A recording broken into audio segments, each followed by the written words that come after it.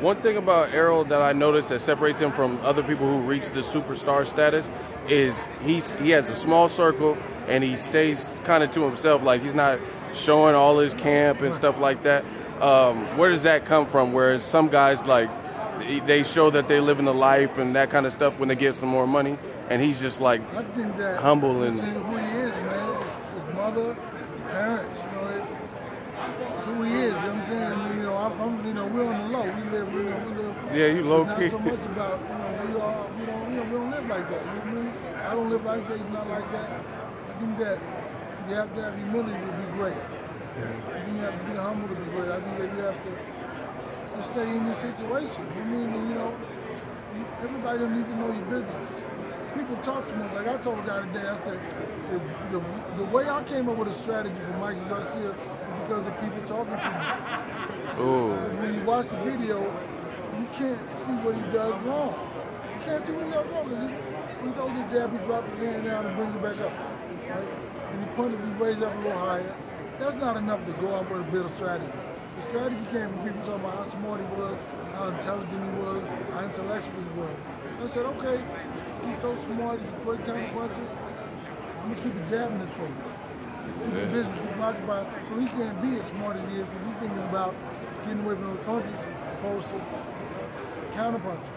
So when people talk about how intelligent he is, the strategy came from the conversation, not from watching the video, because there was nothing he was giving up to say he has flaws, he has faults in the video, but it's a conversation.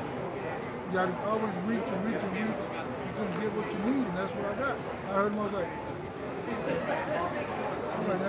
so people talk too much, people show too much.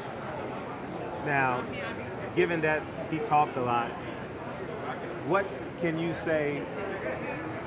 Well, I'm not talking about Mikey talk too much, I'm talking about just the people, the fans, the commentators, this, that. That's what it was. So it wasn't so much about Mikey and, you know, it wasn't him at all. You know. But the game plan, it looked like the game plan was, Earl, he's going to get tired late. If we just keep on boxing, your power is going to carry in the later rounds, and maybe we stop him, maybe we don't. I'm not sure if that was the game plan. It was about, they said Earl was not a boxer. They said he was a flat-footed fighter, doesn't move his head, doesn't do this, doesn't do that. So he just showed them what he can do. Well, not really, because to me, I didn't see anything different than what he did in any other fight. I mean, there's much more. He didn't sit a lot, a little bit.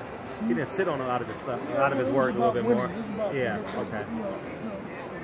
Now, would you want him to turn a little bit more on Sean Porter?